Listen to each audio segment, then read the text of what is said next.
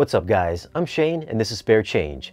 If it's your first time here on the channel, we discuss all things audio and video, new movies, new AV equipment. So if you're not subscribed, then tap the subscribe button for new weekly videos. Today for a review, we've got Gemini Man on 4K Blu-ray.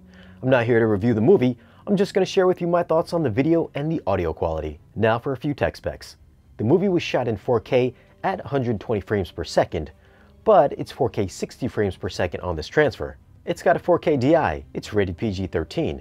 Runtime is 117 minutes. Aspect ratio is 185:1, so there aren't going to be any of those big black bars. Let's just say right off the bat, if you're not a fan of the soap opera effect, or the way that Billy Lynn's long halftime walk looked, you most definitely won't like the way this movie looks. Everything moves extremely smooth and just doesn't have that cinematic movie feel. If you want to feel like you're watching a homemade movie, then maybe you'll like the way this movie looks.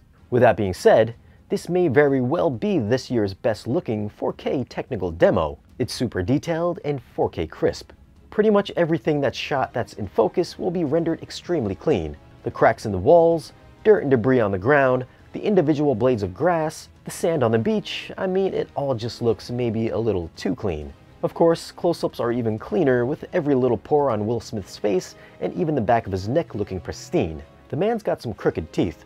That even goes for his digitally younger self. I'm not sure who the CG artists are, but they did a crazy good job making Will look like he did when he was on The Fresh Prince of Bel-Air. Damn! The way they animated his facial movements were flawless. Well, most of the time they were flawless. There were some shots that his face just looked a little bit lifeless. You could also tell where they de-aged his face and kept his older body. In those shots, his head looked a tad too small at certain times.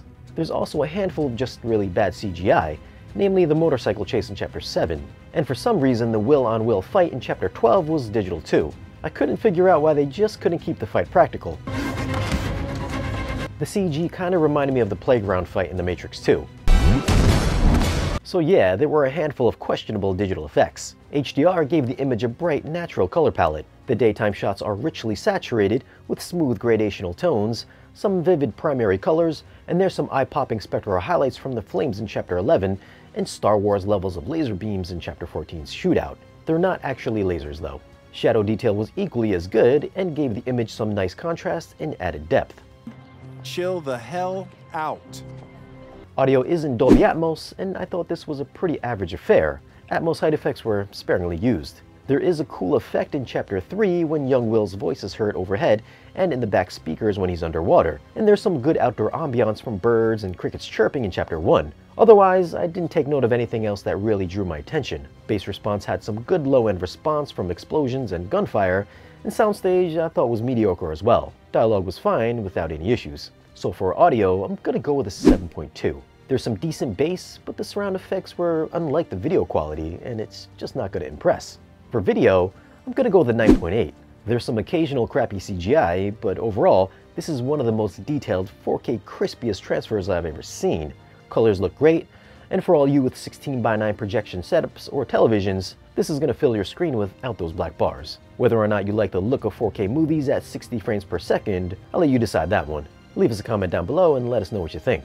Well, if you guys want to grab this movie, I'll leave some links for it in the video's description. As always, thanks for watching, follow us on social media, and if you want to support the channel and get exclusive updates or just have any questions, then stop by our Patreon page. Like, share, and subscribe, and we'll see you guys again in the next one.